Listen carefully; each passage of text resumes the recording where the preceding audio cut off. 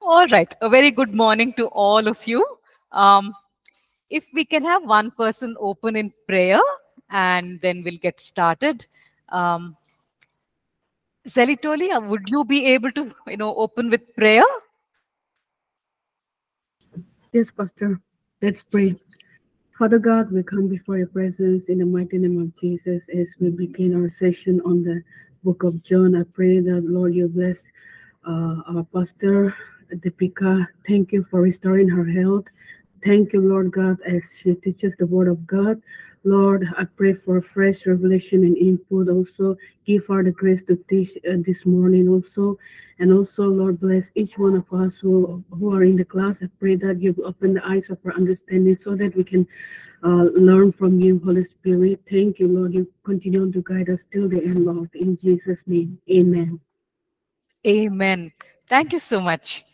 Yes, we will get started. If you remember, last time we had stopped at John chapter 13, verse 30, because John chapter 13, verse 31 onwards is where you have the teachings of Jesus starting. So, chapter 14, 15, 16, all of these chapters, they contain the final teachings of Jesus. Now, John the writer just summarizes all of these teachings, in one place over 3 chapters. But I assume that Jesus probably would have, taught these things over a period of maybe 3 or 4 weeks. I mean, from the time that he starts revealing to them that he is not going to be there with them much longer. So from that time on, he starts preparing them for what's ahead. So I'm assuming that these different things that he is talking to them, these final instructions that he's giving them, are kind of spaced out over a period of at least maybe 2 or 3 weeks. But of course, we have John summarizing the whole thing over here in chapters 14, 15, and 16.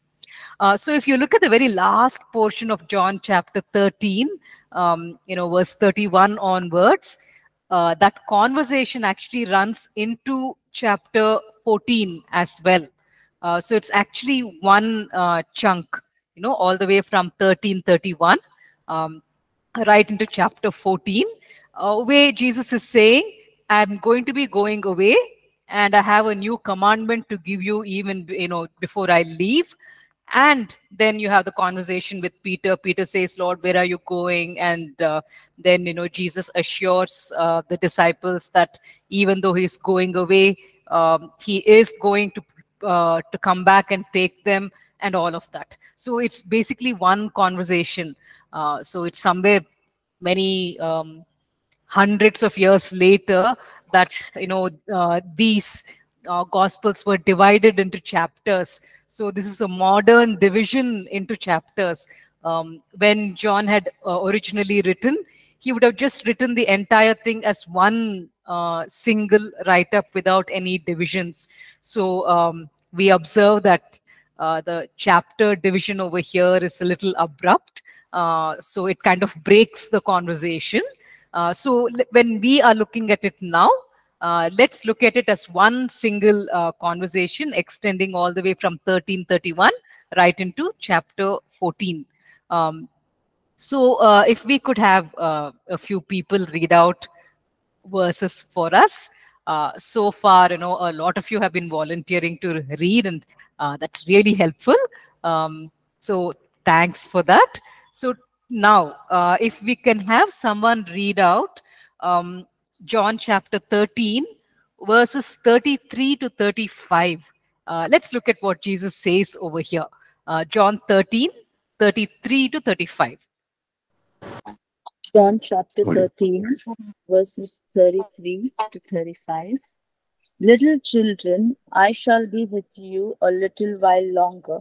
You will seek me, and as I said to the Jews, where I am going, you cannot come. So now I say to you, a new commandment I give to you, that you love one another as I have loved you, that you also love one another. By this all will know that you are my disciples, if you have love for one another. Amen. Yeah. So this is probably not the first time that Jesus is saying this, because over the last 2 or 3 weeks, he has been telling them that there are, that he is going to be crucified, and they have not really understood what he means when he says that. So we get this impression, even as we look at all the four gospels, that Jesus starts talking about his upcoming crucifixion, and the disciples are getting concerned about what he is saying. So here he is again bringing up this topic, and he says to them, I will be with you only a little longer. And the word that is used over here, the translation which Rosalind read out now, that's actually very correct. It says little children. That's the word that is used. It's not just talking about, grown-ups. It's little children.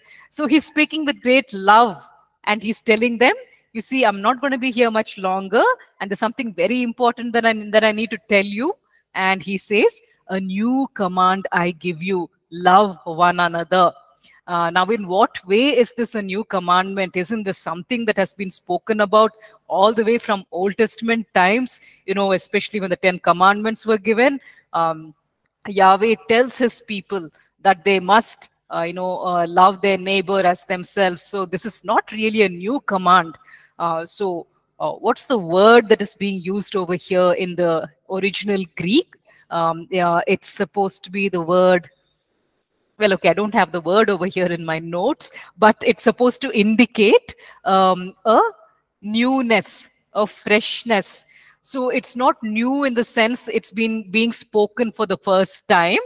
Rather, it is new in the sense it's being now given to these disciples in a fresh way, in a way that it has not been presented before.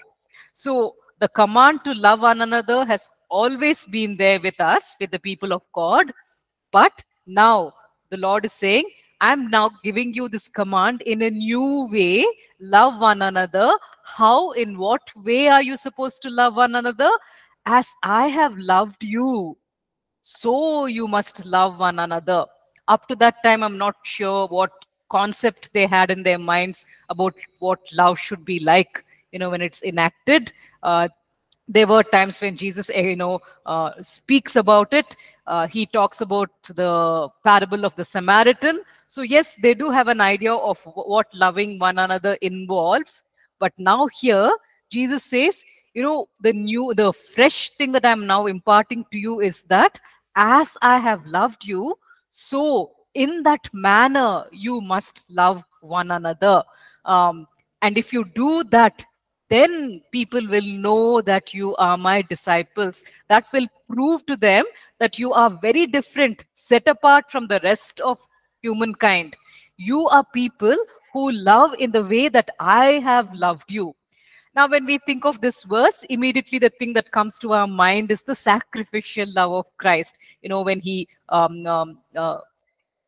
did not think about his own interests, but he placed us before him. He considered our interests, and he chose to sacrifice himself on the cross for us. So we generally think about Jesus Christ's love in that sense. But now when he spoke these words to them, to these disciples, on that day, the crucifixion had not yet happened. And in fact, the disciples had not yet understood the whole concept of crucifixion. So when he said those words to them, as I have loved you, so you must love one another, what do you think came to their minds? They were not thinking of the cross, because the cross had not yet taken place. So when he said, as I have loved you, so you must love, what would have come to their minds? They probably would have thought about 100 different instances over the previous 3 years, when they were living with Jesus, walking with him, interacting with him, moving from place to place along with him. And they would have remembered all those many, many, many instances of how he expressed love to them. Maybe at times of discouragement, He would have been there to encourage them. At times when they were rejoicing, he would have laughed with them and rejoiced along with them. At times when they were going through pain, he would have sat with them, probably even wept with them. So this was not just a theoretical love that Jesus is talking about.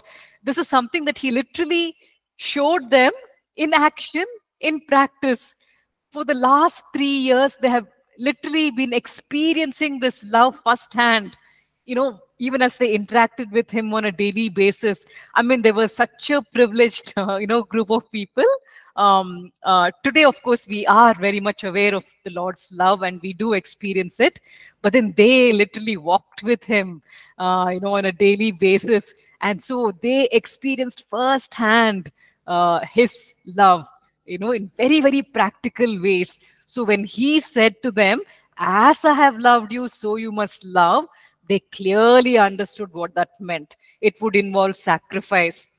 It would involve putting the other person's interests before your own, especially when they are traveling from place to place and they are tired and they are hungry and when they are worn out.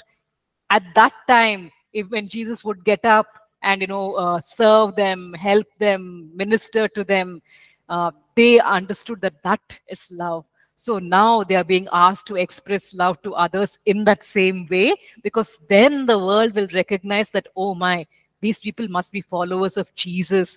They are living the way he lived.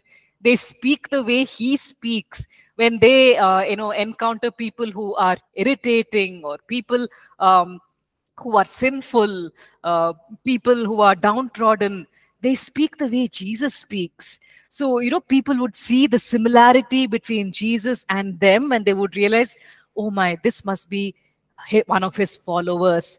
And so that commandment has come down to us today.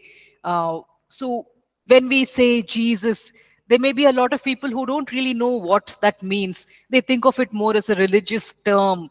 But when we show Jesus' love in action, then they begin to understand through us, oh, their Lord and Master must be somebody like that, someone who cares in this particular way. So it kind of reveals to them who our Lord is, what kind of a character he has, and that compassion and concern that he carries in his heart. So it's very important. This command is being given to us in a new and fresh way. Jesus is saying, in the way that you have seen me expressing love, in the way that you see my love being described in the Gospels, I want you to show that same kind of love in when you encounter people in your own situations, because then they will realize that these people must be very different from the others around us, because they are followers of this Jesus. Okay, so it becomes like a witnessing, a testimony. So all of us may not be, have the gifting of evangelism. We all, of course, share the gospel in our own way. We witness about the Lord with people whom we know. But this is one powerful way to testify and witness, because this is us acting out love and compassion in times of need, when people really need us to be there. And then when they see that, they realize, oh, their Lord and Master must be something like this. So it becomes a very powerful way to witness and testify about our Lord. So coming from there to the next portion of this conversation, Peter says to the Lord, Lord, where are you going? And Jesus says, where I am going, you cannot follow now, but you will follow later. So from that wording, Peter understands that Jesus is talking about death. So, he says, Lord, why can't I follow you now? I will lay down my life for you. In other words, he's saying, Lord, if anything dangerous is about to happen, if your life is at threat, I am willing to even fight for you and lay down my life for you. And Jesus replies and says, will you really lay down your life for me? Very truly, I tell you, before the rooster crows, you will disown me 3 times. Jesus is not questioning Peter's love. Jesus is just pointing out how weak Peter is in his humanness. On our own, in our own strength, we can never really serve the Lord or honor the Lord. This is something that takes place just through the empowering of the Holy Spirit. This is something that He does inside of us. There are days, when our emotions are running high, we are, full of enthusiasm, and we want to do great things for the Lord. And then there are days when life has been so bad, prayers have been left unanswered for so long, and everything seems so dark. And at that time, we may not really have that passion and that enthusiasm. So emotions are good, but we can't live out this Christian walk on emotion alone, because there are days when we are up, there are days when we are down. We really need the empowering of the Holy Spirit, because He's the one who helps us to walk in the Christian way, like Christ, imitating Him. It is only possible through the power of the Holy Spirit. So I think it is vital, every morning when we get up and we spend time in the Lord's presence, to just humble ourselves and admit our dependence on Him and say, Lord, this is not something I can do on my own. I mean, I do not know what challenges are going to come my way today, but Lord, I need you to be there. I need you to empower me. I need your enabling, oh Lord. It's only by your grace, your enabling grace, that I'm going to be able to live up to your expectations today. So emotion is good. It's good for us to feel enthusiastic and want to do great things for the Lord. But emotion alone is not enough, because feelings come and feelings go. But the empowering of the Holy Spirit is there with us. So when we express our dependence on Him and depend on Him, when we have that attitude, He comes. He's our Paracletos. We'll be looking at that, in one of the passages today. So He comes alongside us. That word Paracletos, it talks about someone who comes alongside you, stands next to you, and helps you to do the things that you're supposed to be doing. You can't do it on your own, but He will enable us to do it. So that's so over here, Peter has that love for the Lord.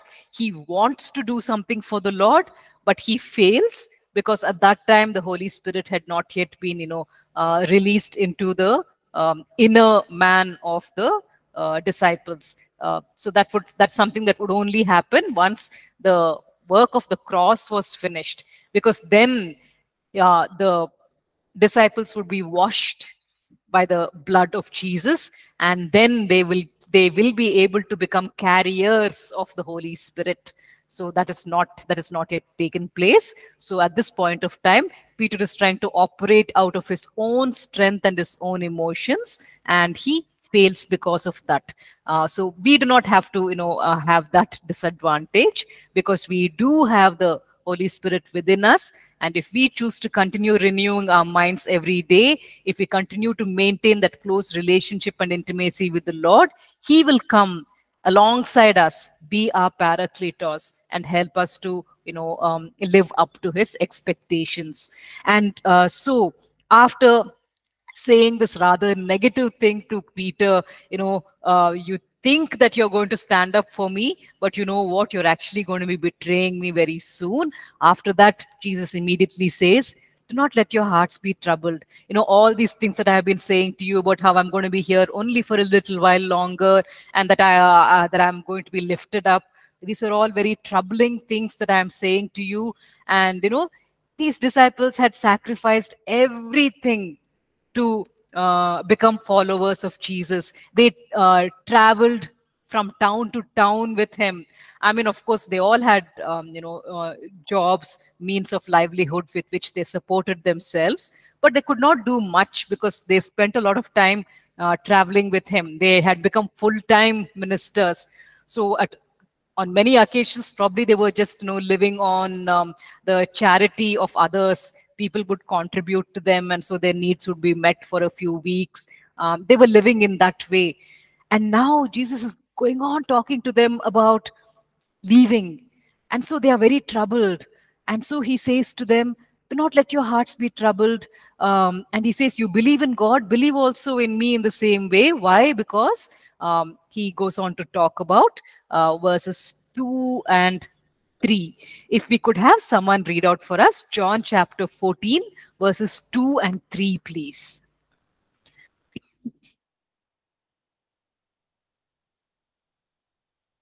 John 14, 2 and 3. Are nations. If they were not so, I would have told you, I go to prepare a place for you. And if I go and prepare a place for you, I will come again and receive you to myself, that where I am, there you may be also. Yes. And I'm assuming that you read out from the NKJV, where it talks about mansions. But then in most of our, NKJV Bibles now, we will have that small, what do you call that? Citation, the footnote indicator over there. And down at the bottom, at the bottom of the page, it tries to explain that it's not really talking about a mansion, but that word over there, the Greek word mone, is actually talking about a dwelling place. All right. So there's this wrong concept that has come down the years, where this idea that each person is going to have one golden mansion or something out there in heaven, and it's a rather isolated way to live. I mean, you living in your own house and your brother and sister living in their own separate mansions. So that's just because of the translation, that this kind of a misconception has come in. That word mone, the Greek word over there, it's just talking about, that word literally means dwelling place, which is why NIV, what it does is it tries to use a different word. It tries to use the word room. So if you're taking that NIV version, it would read as, my father's house has many rooms, and he says, I'm going there to prepare a place for you. And he says, I will come back and take you to be with me. Okay, so this would have made much sense to the disciples because of the culture that they were living in. So in verse 2, when it says my father's house, the Greek word used over there is oikos. Okay, so an oikos is literally a house. It's like this, construction made of brick and mud and all of that. So that's basically an oikos. And an oikos would obviously have many, many rooms. And so if a man has got, let us say, 10 sons, each of the sons is going to get married. And so when they bring in their bride, they'll add extra rooms.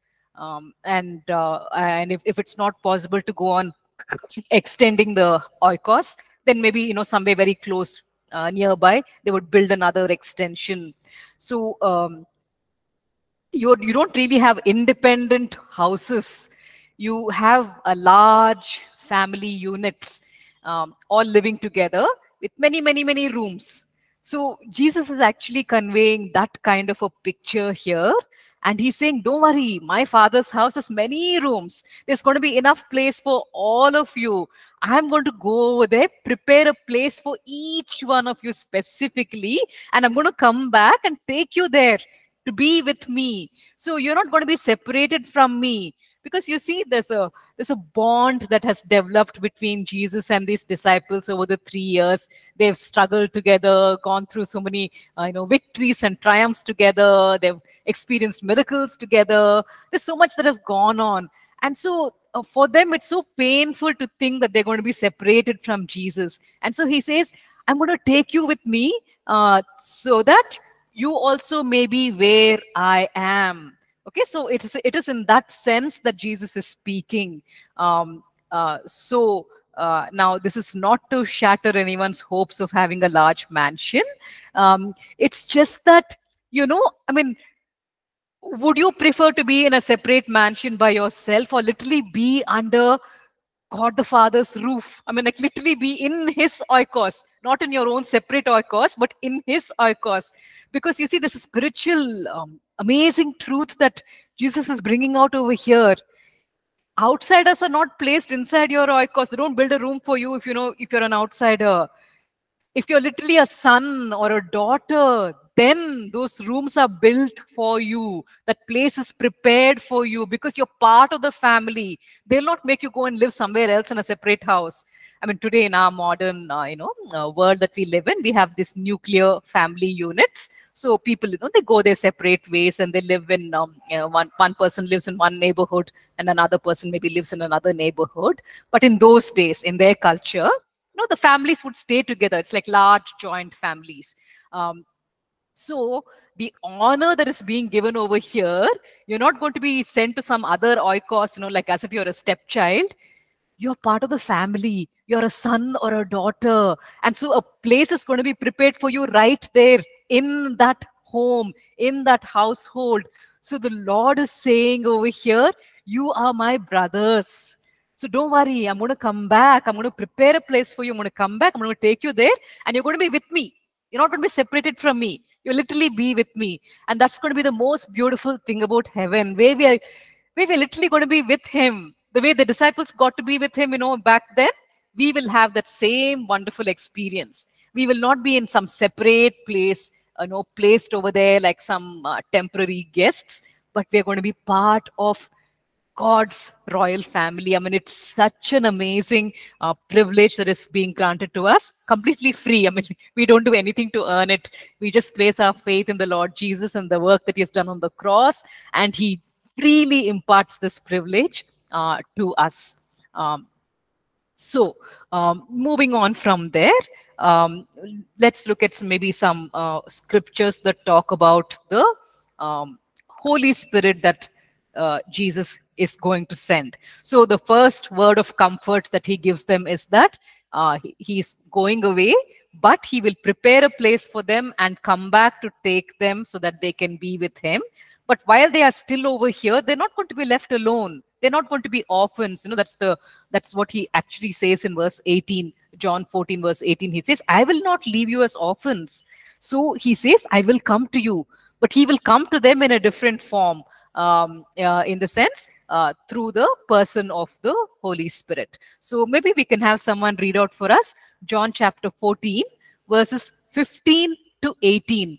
John 14, 15 to 18, please. If you love me, keep my commandments, and I will pray the Father, and he will give you another helper, that he may abide with you forever. The Spirit of truth, whom the world cannot receive, because it neither sees him nor knows him. But you know him, for he dwells with you and will be in you. I will not leave you orphans, I will come to you. Amen. Yes, so again, this is another word of comfort that Jesus is giving to them. He's saying, this advocate that I'm going to be sending, he's already living with you. That's what he says in verse 17. So the Holy Spirit was with them, but he was not in them. So the Lord is comforting them and saying, he will literally be in you, a part of you. So you will never really be separated from me. In that sense, he's giving them this assurance. And, you guys are in the third year, yeah. So you would have done this in detail. You know what those Greek terms are, which are used over there for another advocate. That's the Greek word allos. If I were to say, give me another, I can use two words. I can say, give me allos, or I can say, give me heteros. If I'm saying, give me allos, I'm saying, give me another one of the same type. On the other hand, if I'm saying, give me heteros, I'm saying, give me another one of a different type. It's like, if we are talking fruits, I have an apple with me, and I say to you, give me allos. I'm basically saying to you, I'm holding an apple in my hand. I want you to give me allos, another one, similar kind. So you would hand over another apple to me. The two apples are apples. Both of them have the same character. So Jesus is saying, in no way are you going to be losing me. This advocate that I'm sending to you, he's going to be exactly like me. Allos, the same as me. The same loving, guiding, wise, helpful person that you have known all this time. So that is the promise that he is making over here. Just to give you a scripture, Matthew 6:24, is basically where Jesus talks about, how no one can serve two masters. So over there, that word another, when it is used over there in that scripture, it says either you will hate the one or love the heteros. So allos is something of the same kind. Heteros, on the other hand, is something of a different kind. And over here, the advocate who is being promised to us is going to be someone exactly like Jesus. He will uphold the truth just the way Jesus did. That's why he's called the Spirit of Truth. And he will be righteous. He will promote justice. He will be an encouragement to us and a strength to us. He will be all the things that Jesus was back then for those disciples. And so Jesus goes on to say, maybe we can read out verses 25 to 27, please.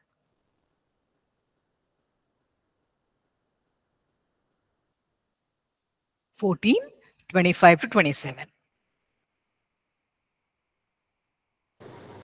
These things I have spoken to you while being present with you, but the Helper, the Holy Spirit, whom the Father will send in my name, he will teach you all things and bring to your remembrance all things that I said to you. Peace I leave with you, my peace I give to you, not as the world gives, do I give to you. Let not your heart be troubled, neither let it be afraid. For you have heard me say to you, I'm going away and coming back to you. If you loved me, you would rejoice because I said, I'm going to the Father, for my Father is greater than I. All right, yeah. So here Jesus is giving them the assurance that I am leaving peace with you. Verse 27, he says, peace I leave with you. My peace I give to you. So this Holy Spirit who is going to be coming to live inside them, he's with them now, but he's going to be in them. And so he will help us to walk in peace in spite of all the troubles and the trials that are going to come our way.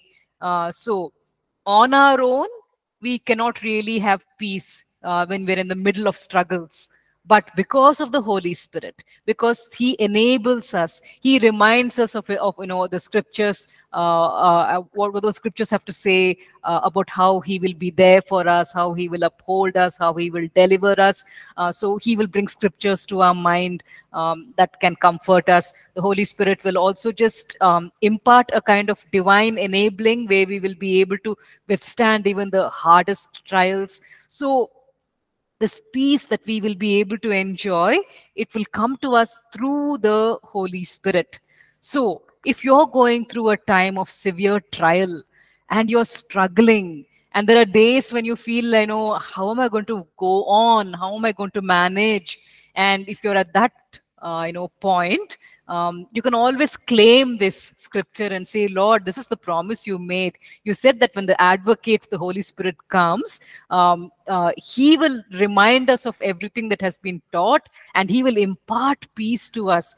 So, oh Lord, could you, through your Holy Spirit, strengthen me, comfort me, give me the deep peace and assurance that I need of your presence? So we can ask the Lord for this, because, the disciples back then, they would just open their mouths and ask Jesus. When they needed help, they would just ask him. Now we are able to do the same thing. We can ask the Holy Spirit and say, Lord, what Jesus used to physically do for the disciples back then, you do that for us because you are in us now. Okay, so in the same way that Jesus was representing the Father, the Holy Spirit also represents him now in the same way. So let's move quickly into John chapter 15. Maybe we can read out uh, maybe maybe the first 3 verses. Yeah, John 15, 1 to 3.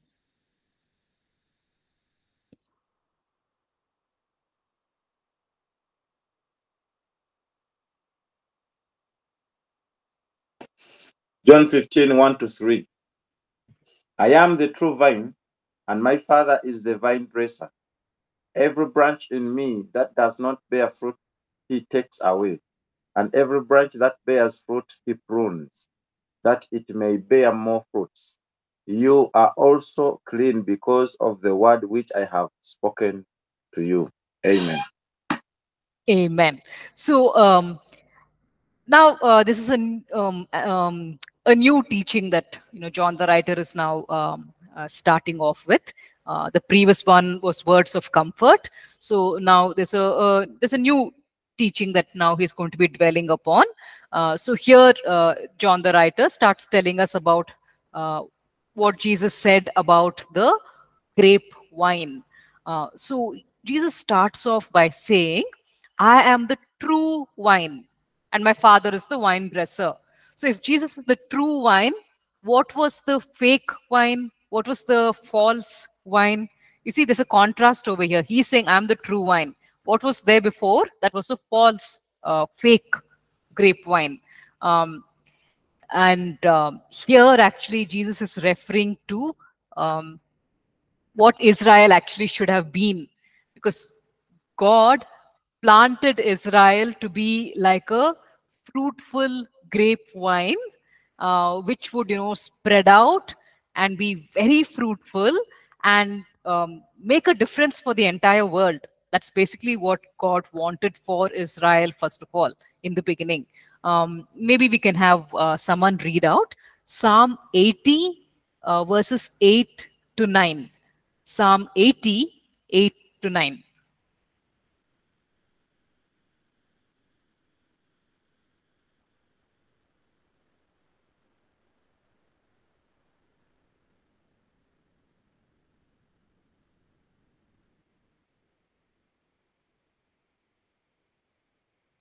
Psalms 88 and 9.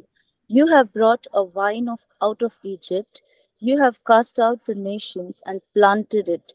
You prepared room for it and caused it to take deep root, and it filled the land. Okay, so the imagery of a grape wine is used over here. That grape wine was suffering and shriveled up and in a very bad condition, almost dying out in Egypt. And then God takes this grape wine and he brings it to a new land, and he drives out the nations and he plants it over there, so that it can take deep root and fill that entire land and flourish. And so now this grape wine of the Lord was supposed to start yielding much fruit. It was supposed to become a blessing to all the nations. But what happens? This is what we see. Isaiah chapter 5, verse 7. So if someone could read out for us, please. Isaiah chapter 5, verse 7.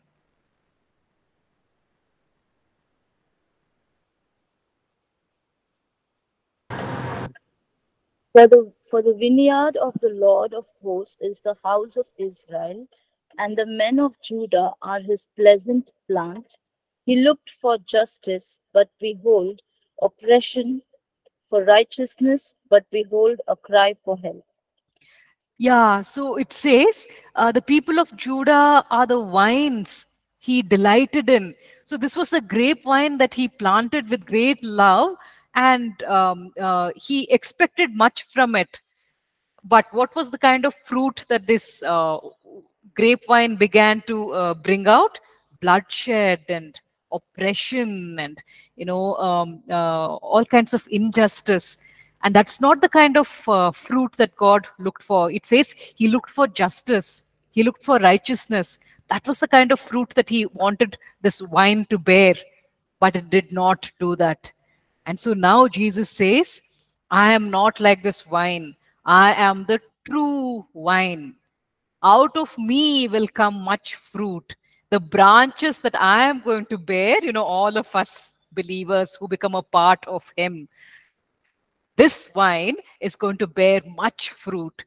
We are going to be disciples who, we are going to be the hands and feet of the Lord, even as we are doing his work over here on the earth. And we will bear fruit, which will truly be a blessing to the nations. So in the past, Israel was supposed to be that kind of a wine. It failed to do it, to perform its role. But now Jesus has become the true vine, and if we, the branches who have chosen to abide in him, if we stay true to him, then we will indeed bear much fruit. What Israel was helpless and failed to do, we will be able to accomplish. We will be a great blessing to all the nations. So this is the kind of promise that is being made to us, because now we are part of the true vine, a vine which is able to help us to bear fruit. So the Lord will do this, for us. All we need to do is abide in him, stay in him. And so it says in verse 2, every branch in me that does not bear fruit, he takes away. All right, so back then, the Israelite nation, it backslid to such an extent that the 10 northern tribes, after they were taken, away into slavery by the Assyrians, they just got mingled with all the other people groups. We don't even know what happened to those 10 groups, to those 10 tribes. It's only later on, when Judah faces its judgment and the Babylonians come and capture them, they come back. They come back to Jerusalem. They maintain their identity. So, in fact, we don't even know what happened to those other 10 tribes. They just got mingled up with all the other nations, and they became pagan just like them. So, the Lord is making it very clear. He is not going to put up with branches that are not going to bear fruit. They are going to be removed away. They're going to be taken away, just the way those 10 tribes of Israel got taken away. So he is very clearly saying that every branch in me that does not bear fruit, he takes away. He repeats that once again in verse 6, in case, the message has not been made very clear. He says that again in verse 6, if anyone does not abide in me, he is cast out as a branch and is withered, and they gather them and throw them into the fire and they are burned. Because we have a wrong teaching that's going around regarding John chapter 15 verse 2, where it says, they give a different interpretation for that verse. Every branch that does not bear fruit, he takes away. So they say, no, that word which is used over there, the Greek word airo, it doesn't really mean taking away. It means just lifting up. So he's just going to lift up that branch, give it more sunlight, give it extra care. He's going to make it well. So yes, the Lord does that for his people, but it's talking about branches that have chosen to separate themselves altogether from the Lord, because we see that in verse 6, where it says, if anyone does not abide in me, he is cast out as a branch and is withered. So this branch is no longer even connected to the vine anymore. So it starts withering, because there is no life-giving sap flowing through it any longer. So it's detached itself. It has chosen to detach itself from the vine. So Jesus is talking about such believers who have chosen to go back into the world, chosen to go back to Satan, who do not wish to have anything more to do with the Lord. And so it's not talking about them being lifted up and being given more sunlight and more care.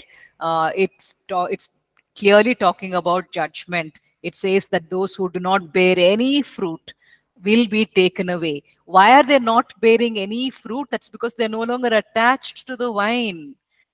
As long as the branch is attached to the vine, it'll at least be able to bear some fruit. Now we have Christians who are at different levels in their spiritual growth.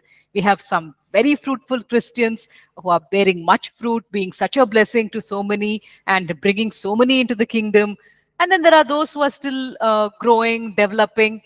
But there's some kind of fruit. As long as you're attached to the vine, as long as you're attached to Jesus and you're abiding in him, there will be at least some daily evidence of fruit, in the way that you interact with your family, in the values that you have, the priorities that you choose to prioritize when you're making your choices.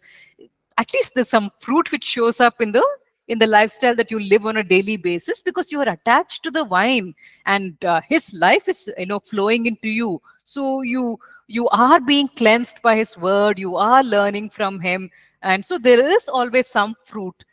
But if someone is not bearing any fruit, they should maybe ask themselves this question: did I ever really become a true believer? Did I just say a salvation prayer when that sermon was being preached? Did I get all emotional and shed some tears and say a salvation prayer? And just was it just words? Or was there a commitment inside my heart where I said, I'm going to turn my back on sin, and from now on, I'm going to follow this Lord and Master Jesus Christ? Did I make that commitment? Was it a true commitment? Because if you are a believer, you will bear at least some fruit. But if you look at your life and you see absolutely no fruit, if you don't see any righteousness or holiness, if you see only a deep love and longing for the things of the world and no desire at all for the things of God, if you are in that state, maybe you should ask yourself, did I ever really become a true believer? And if that is the case, no harm done. You can quickly get down on your knees and say, Lord, I understand what a wretched condition I am in. Please, Lord, I want to come into your family. I want to be joined to the vine. So, you can always repent and come to him. So the branches which are bearing fruit, what does he do with them? He prunes them. That word that is used over there, the Greek word over there, it can either mean pruning in the sense of something being cut. It can also mean cleansing. Okay, so he prunes us in two ways. Things which need to be removed from our lives, he may cut it off, even though we want to hold on to those things, or he may choose to cleanse us, which is why the very next sentence it says, you're already clean because of the word which I have spoken to you. So even as we live according to his word, even as we choose to submit to his word and follow it, we get cleansed. We are separated from the things of the world. So in that sense, we get cleaned on a daily basis. And there are sometimes when it's an actual pruning in the other sense, where something gets chopped off, aspects of our life that the Lord thinks will interfere with our spiritual growth. He may actually cut those things off, and it may be very painful, and we say, Lord, why have you taken away these things from me? But somewhere down the line, a few years later, you will realize that even though the Lord deprived you of that thing, it was good, because you were able to grow, you were able to draw closer to him. Something good came out of it. So pruning is always good. It is always done not to destroy the branch, not to harm the branch. It is just done to make that branch more fruitful, so that we will not be like those 10 tribes of Israel, so that we will instead be like Judah, which came back, repented, rebuilt the temple, and they had a future. So the Lord only wants to do good for us, and with that intent he prunes us. Verse 4, the Lord says, abide in me and I in you, as the branch cannot bear fruit of itself unless it abides in the vine, neither can you unless you abide in me. So the Lord makes it very clear, this is something that has to be done on a continuous basis. Abiding is not a one-time thing. It's not just something that you do once in a while on when you go to church. Abiding is a continuous process. When you basically look at a grapevine, a creeper, you don't see the branches running around all over the place, right? I mean, they stay attached to the main vine continuously. It's a continuous process. Continually, they stay attached. Continually, the life-giving sap keeps flowing from the main, stem into the various branches. So, abiding is a continuous process. We can't be people who are, go to church on Sunday and confess and repent, and then the rest of the week we backslide and we go back into the world. That is not abiding at all. I mean, if we are in that state, we will really not bear fruit. So fruit bearing is something that happens even as you stay in him, deepen that relationship with him, get to know him more and more, even as you grow in him, and your faith level in him increases because now you know him even more. As that happens, as that process goes on, fruit starts developing. You start changing. People can see the difference in you. On the other hand, if you're a Sunday Christian and the rest of the week you keep going away from the Lord, that is not abiding at all. So if you abide in him on a continual basis, he says, I too will be abiding in you. So he will continue imparting his divine enabling grace to us if we choose to abide in him. Then we start becoming Christ-like.